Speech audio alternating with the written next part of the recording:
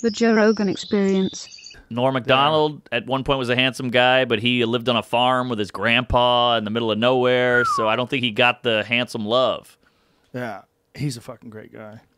He's my hero. I love him to death. Fun, maybe one of the funniest guys on the planet. Dave Attell, Norm, in that. There's something about those two. National treasures. I agree, and the fact that he's not like the biggest comic of all time is weird. Well, he is to us. I guess so. To comics, I mean, he's not the biggest, but the comics, he's on.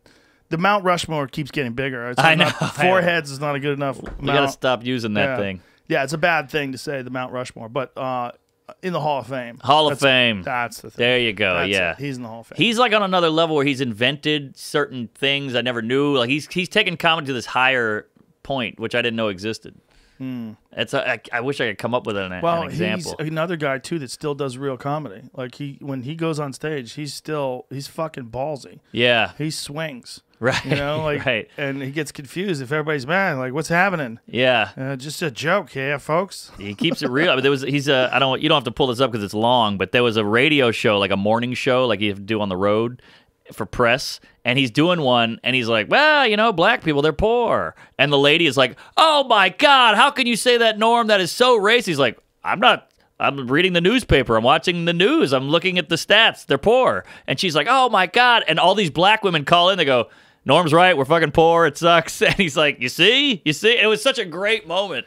What radio show is this? It's on YouTube. I don't know. It's just some dickless and jizz in the morning, you know, one of those things. People don't like him doing things. When he was doing his Netflix show, someone specifically did not want him doing interviews because he got on the Howard Stern show and he wanted to say, well, if you think that way, you're fucking retarded. Right. But he didn't want to be offensive. So, well, you think that, you must have Down syndrome.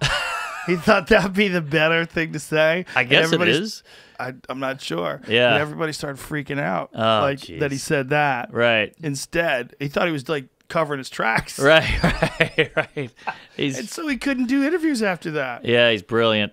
I mean, the little things, like he's just one of those guys who describes the most basic shit that we all know, but it's funny because he points it out. Like his Letterman set, the last Letterman, when he goes, yeah, Germany decided to attack the world, you know, and you're like, that's so true. And then he goes, who do you think you are, Mars? I mean, it's just so funny, those little things where he's just telling you facts and it's funny. Yeah, well, he's a unique dude.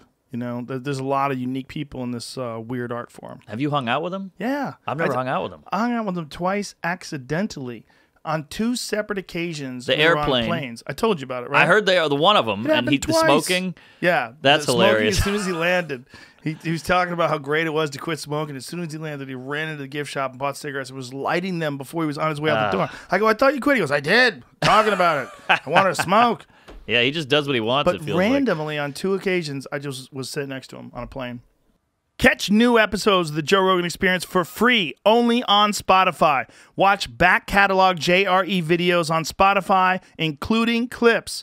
Easily, seamlessly switch between video and audio experience. On Spotify, you can listen to the JRE in the background while using other apps and can download episodes to save on data cost, all for free.